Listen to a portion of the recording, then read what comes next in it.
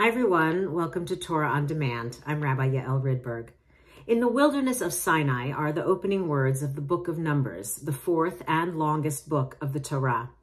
Despite the textual interruption of the book of Leviticus, we now pick up the story with a census, taking an account of all those who will embark on their journey to the Promised Land.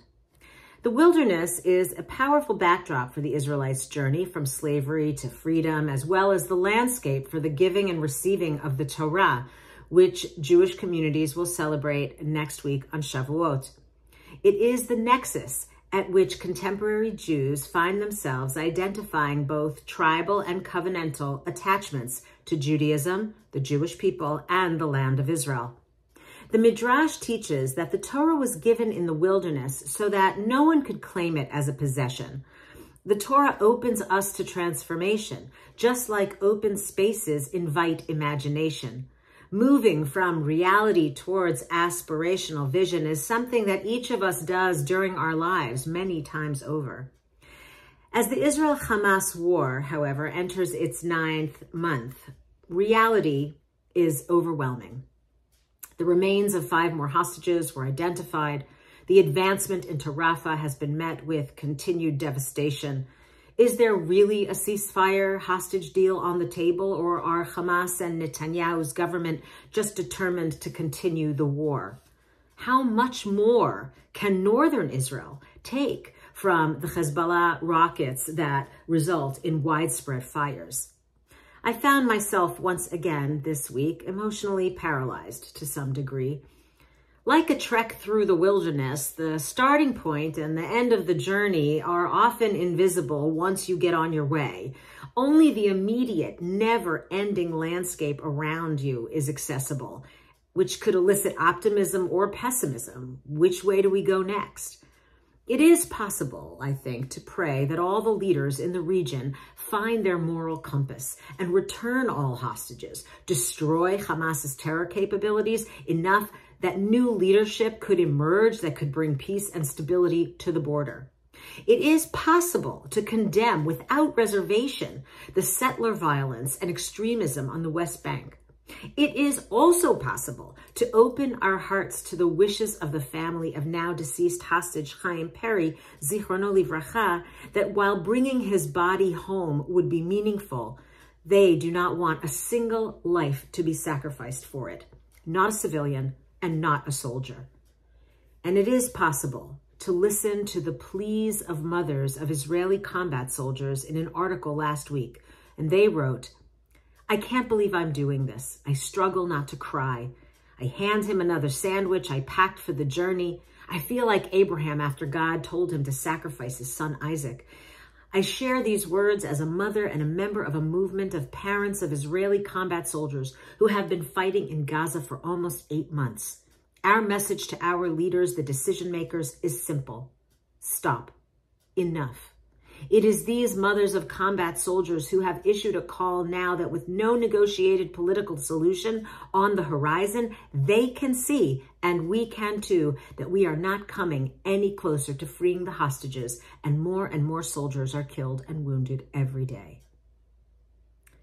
With all of these voices in my head, I felt all the feelings this week. And I was reminded of noted educator Parker Palmer's notion of the tragic gap. It is the gap between hard realities and what we know to be possible aspirationally, because we have seen glimpses of those aspirations all around us. And we call it tragic in the classic sense of the word because we are actually not likely going to achieve the perfection or the utopian vision or the end result we seek. And yet we can't stop moving towards it. Most of us stand in these gaps all the time. And sometimes, according to Palmer, we veer off towards one extreme, which he calls corrosive cynicism, meaning nothing's ever going to change, or another, irrelevant idealism, which sounds like everything's just fine, we're all going to be fine, don't worry. The ongoing suffering and tragedy in Israel and Gaza will not be solved as a zero-sum game. There will have to be some understanding of movement towards mutual responsibility and, equally important, mutual recognition. At the moment, those things feel unattainable and even impossible. Shavuot celebrates the giving and the receiving of the Torah, and our narrative imagines that revelation happened in that same gap, in the wilderness, which propelled the Israelites forward, because without the Torah, they would have no sense of how their lives could be.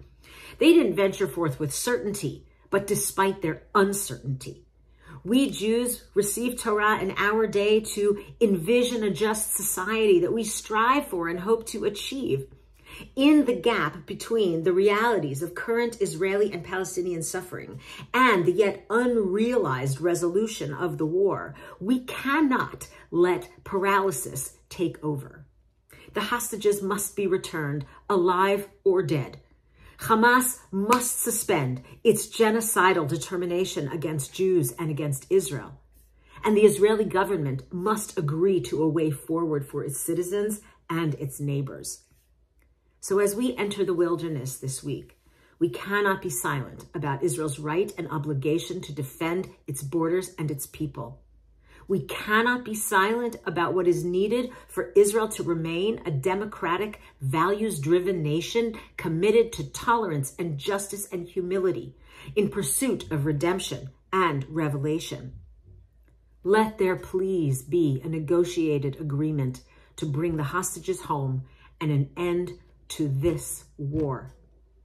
That would be a Torah, an instruction for the future that I would most want to receive.